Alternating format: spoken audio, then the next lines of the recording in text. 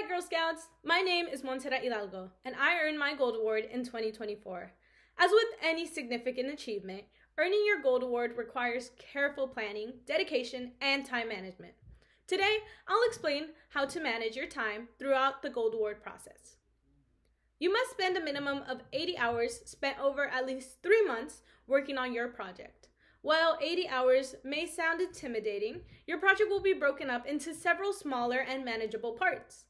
While the content of your project is entirely up to you, we suggest following this framework to divide the process into more digestible steps. You can spend up to 10 hours working on your project prior to council approval. This includes any work or research you do to prepare your project plan before council review, such as contacting potential community partners, finding volunteers, and investigating potential venues. After you get council approval, you will probably continue to research and plan for your project. It is recommended that you spend up to 40% of your total time preparing for your project. This could include contacting your venues and setting up times for workshops. After planning, it is time to implement your plan and lead your team. This step can represent between 30 to 50% of your total time. This can include leading workshops and training volunteers. Earning money can be between 5 to 15%, but this step is optional if your project does not require a lot of money to implement. Wrap-up activities represents 5 to 10%. This includes reflecting on your impact and sending thank yous to your team. The amount of time spent on a project is highly variable, and you shouldn't use anyone else's timeline as basis for your own. Don't worry if your project doesn't adhere exactly to this structure. One important factor when making a timeline for your project is processing time for your proposal interview and exit interview. After you finish your proposal, you must submit it before 11:59 p.m. on the first business day of the month to be eligible for that month's interviews. It may take up to 2 months to get an interview, so submit your proposal as soon as your idea is solidified. The faster you get it approved, the sooner you can get started on your project.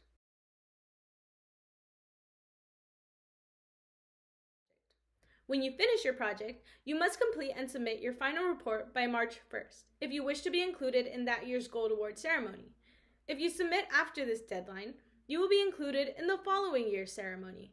Like the proposal interviews, all final reports must be submitted before the first of the month and will be scheduled for interviews within the first 2 weeks of that month. This means that submitting your final report on February 30th will guarantee that your final interview will be in March. But if you submit your final report on March 1st, your interview will be in April. Keep in mind that interviews take place the first 2 weeks of each month, and it gets harder to schedule an exit interview closer to the deadline.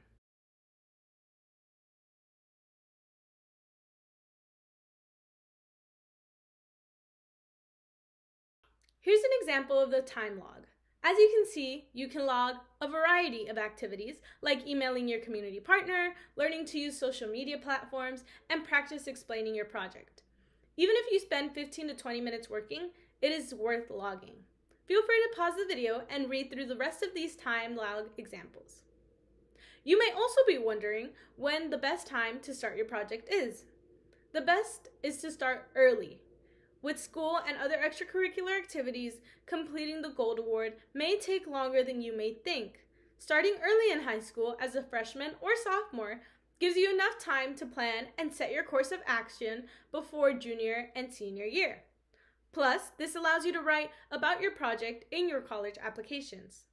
Balancing school and a Gold Award project is difficult, but there are a few things you can do to make it easier. Here are a few tips that other Girl Scouts have used to balance their workload. Completing the heavier requirements, like your proposal during school breaks, can help reduce the stress from balancing everything. Many Girl Scouts take advantage of their Thanksgiving or winter break to brainstorm and get started on the paperwork. If it isn't possible, you can make a goal to finish. Balancing school and a Gold Award project is difficult, but there are a few things you can do to make it easier. Here are a few tips that other Girl Scouts have used to balance their workload. Completing the heavier requirements, like your proposal during school breaks, can help reduce the stress from balancing everything. Many Girl Scouts take advantage of their Thanksgiving or winter break to brainstorm and get started on the paperwork. If this isn't possible, you can make it a goal to finish certain items over a few weekends or whenever you know you'll have free time. Then, many Girl Scouts take advantage of their summers to implement their plan when they don't have as many commitments. While it may feel overwhelming at times, working with community to tackle your issue can be rewarding and worth it in the end. However, if you feel like you're juggling too much, we encourage you to take a step away from your project. While there are tedious parts to every large project like the Gold Award, your project shouldn't feel like extra homework and stress all the time. Lastly, let's talk about a few time management tips. One tip to reducing your overall workload is to break your project in steps or phases and dedicate a chunk of time to each step. You can break your project into recruitment, publicity, collection, or event phases and to set smaller goals. For example, you can dedicate 15 hours to publicizing your project within your community.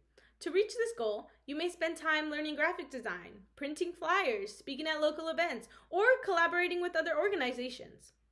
Viewing your project as a series of these smaller goals is the key to staying organized, maintaining motivation, and making a steady progress towards completion.